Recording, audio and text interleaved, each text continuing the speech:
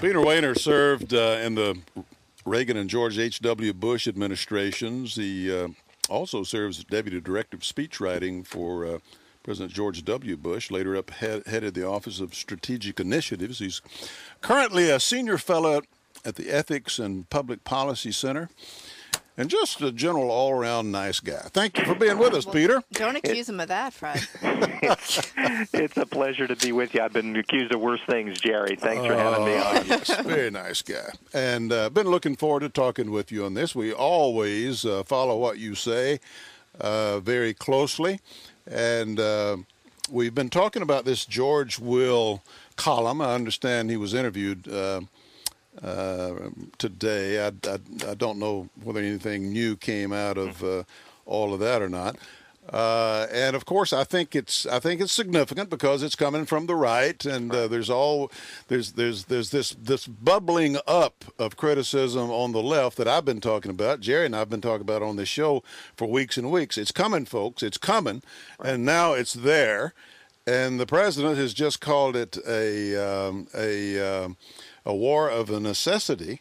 Right. So he's got it coming from both sides now. He's about to get a request, it looks like, for additional troops, and lo and behold, here comes Will out of right field. What do you what's your assessment of all that, and what is your answer to Will's criticism?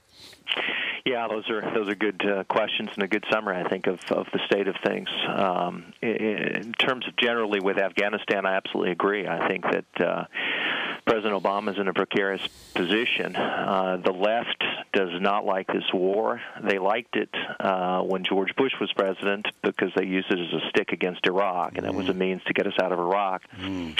But they were never in favor of it for, I think, some deep reasons we can go into. But now they're very public in their opposition. The public generally is turning against the war because it's not going well.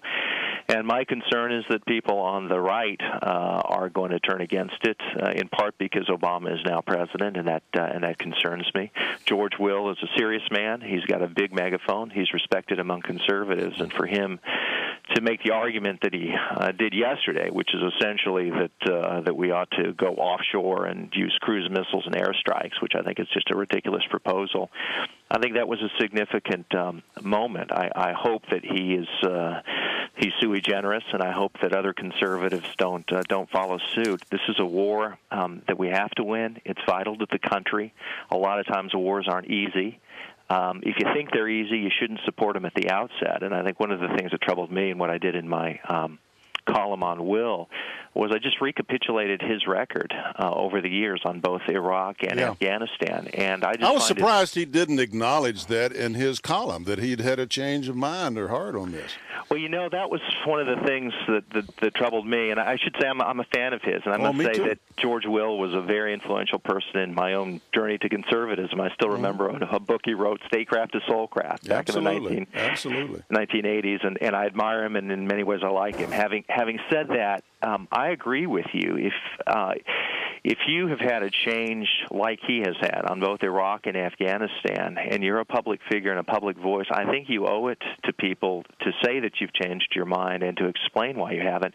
Will has written, particularly on Iraq over the years, as if he had always been opposed to the war. And in fact, if you go back to 2002 in the run-up to the war, you know, he was more pro-war than virtually anybody that I know. He made his arguments very ably and very articulate fashion, but I agree with you. And it would be, frankly, an interesting column for him to try and explain what it is. The journey that he took. But be that as it may, what about the main points of his position? I take it the bottom line is that he doesn't think we can win under these circumstances. Well, that's right. That's right. I think that if you it just depends on what your premise is. If you think that this war is lost and can't be won, then you should probably leave.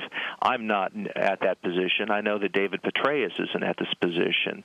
We're at the early stages of a new strategy that Petraeus and Stan McChrystal, who's the new American commander in Afghanistan, is putting into place.